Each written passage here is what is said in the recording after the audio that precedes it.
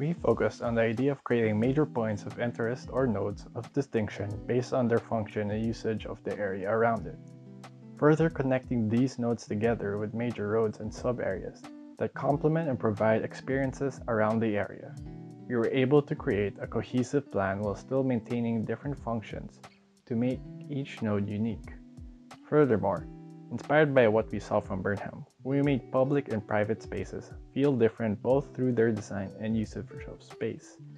The public areas, mainly being civic spaces, are more open and spacious to allow for the neoclassical designs to imbue power and grandeur, allowing these important heritage sites to be highlighted and appreciated.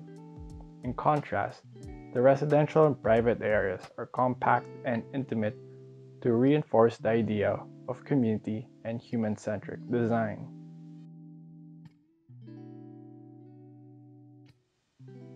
The design and overall usage of the land has given us an efficiency ratio of 68% relative to the land that is available to us to use as saleable land. The respective spaces of the more civic and heritage structures, everything left of the LRT station, plus the Araceres Forest Park, were excluded from the overall land consideration in calculating the efficiency ratio. Moreover, on the functionality and usage of each node in specific. Each node, depicted in red, highlights a different aspect of the community. The public space was carved out based on the flow of pedestrians and their destinations to create spaces that act as a resting point to view and enjoy the new Manila City Hall and the Metropolitan Theater. The pedestrian overpasses allows the green spaces to be connected despite the streets that divides it. It was also designed to act as a way to shade the users under it waiting on the public transport stops. To maximize its space under further, it can be further developed into a pavilion and further detailing the area to allow it to be a flexible space. Standing at the center of the public space dedicated to the San Miguel area is the mosque. Its placing and wide open space around it heavily contrasts the narrow streets of the area surrounding it. This was done to let the structure stand out and draw people towards it. Its positioning also puts it directly in front of the esteros, making it a vista from the other end of the water. The Community Plaza, located in the center of the residential area, is meant to act as if a hidden area that you stumble upon while finding your way through the many streets and corridors of the area. This is a green space meant to bring life into the area and help create a unique setting for the public library and recycling centers of the location. The sports complex in Hippodrome is meant to be a community area wherein any and all types of sports can be played. By blending the facilities of multiple sports, it creates a giant play area for the people that is surrounded by vistas, mainly being the Intramuros Wall and the Fine Arts Museum. The amphitheater creates an environment that embraces culture and arts. Situated in between the Metropolitan Theater and the former City Hall, it was important to blend the purpose of both structures to create a new experience for the people coming down from the LRT station or simply passing through the area.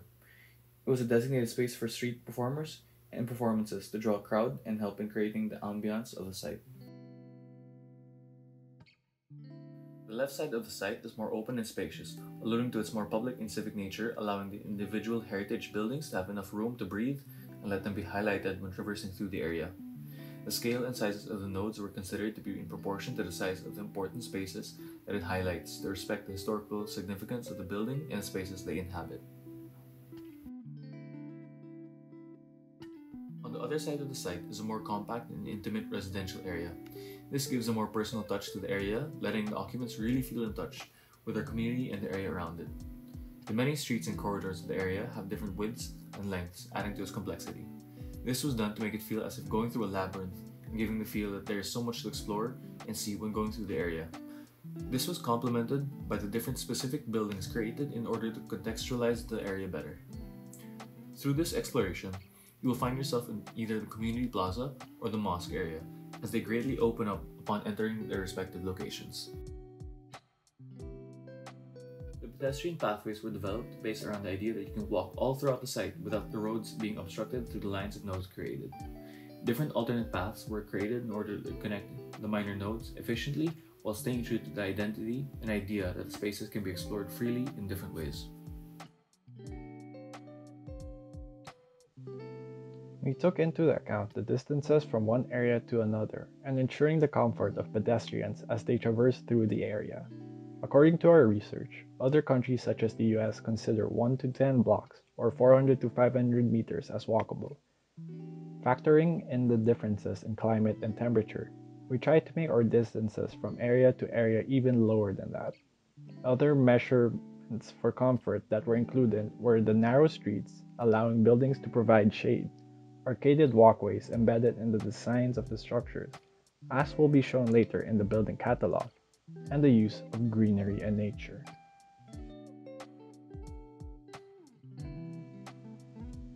Based on our studies, cities like Paris showcased a lot of their highlighted areas around the river, serving as views from the opposite bank to elevate each structure's grandeur. This gave the ferry system a lot of potential. By strategically placing most of our points of interest by the riverbanks, the ferry system also becomes a tourist attraction, allowing for unobstructed views of the majority of our highlighted areas. Even the mosque becomes a possible attraction on the possibility of further developing the ferry system to include the esteros. Based upon our study of the location, we also realized the abundance of bus stops within the area. The presence of heavy foot traffic in, out, and around the site was apparent. In line with our research, we designed spaces around these bus stops to be more pedestrian-friendly and inviting, while also adding more stops around the prominent areas around the site.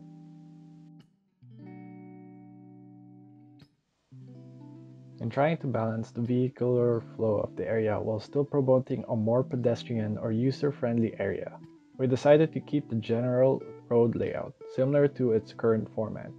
The only areas with a major difference would be in front of the new City Hall, where the overpasses now go underground, cleaning up the area for pedestrian usage by putting pedestrian accesses on top and vehicular under. We reinforce the idea of a pedestrian-centric design and clear up the area for a plaza from where you can properly admire the new City Hall and the Metropolitan Theater.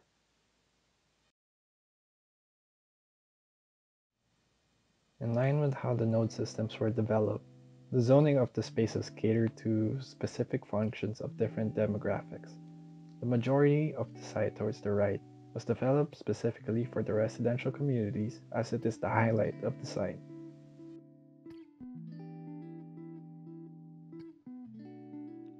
The site is part of the University Belt and has two major public universities. This part of the site would expand the idea of how educational spaces could be by allowing them to become much more accessible to different communities of different ages. This is done by utilizing the facilities and spaces these universities have to the community for their own needs. The GSIS building and spaces near in particular would be spaces that would help give the older demographics educational spaces in order for them to become much more progressive and engaged with the educated youth. This gives them room for having an engaging environment such as workshops and conference spaces to have better civic engagement regardless of age.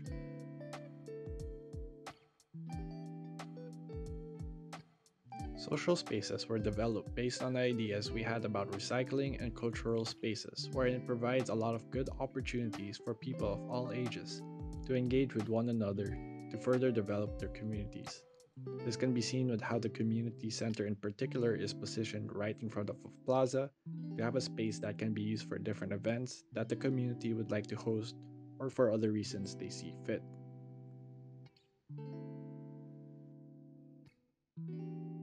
To support and promote the idea of unifying the social classes and making the communities much more transparent, these are the spaces that provide an attraction for tourists to come and generate income for the communities as they can explore different spaces in the site that eventually leads to other tourist destinations outside of the site. The highlighted cultural spaces are mostly open and available to the idea of how it can be used in different ways, such as exhibits, outdoor performances, art installations, and many more. The educational tourism aspect of the site would be specific towards recycling and possible innovations about it, so that it could encourage a lot more innovation and ideas to the youth and how it can be practically used in cities and everyday life. This can be supported by universities to host events about it to showcase different projects and such. And there could be a possibility for the Filipino community in particular to become an attraction about it and becoming a town that is innovative with low-cost recycling and cultural performances for the future development of typologies within the site. The viewpoints or vistas of the site were designed in such a way that it contrasts the open and intimate spaces. The two different design languages shown are structured in a way wherein the left side of the site has clear vistas of important buildings and structures that cater to the general population, while the right side of the site has less vistas and shorter distances of views, as it focuses much more on the intimacy of the residential areas and communities, in contrast to the idea of making vistas towards a central point only. Shown here is the building catalog. This depicts general building types and forms that populate the site, giving context to specific areas based on their function and usage.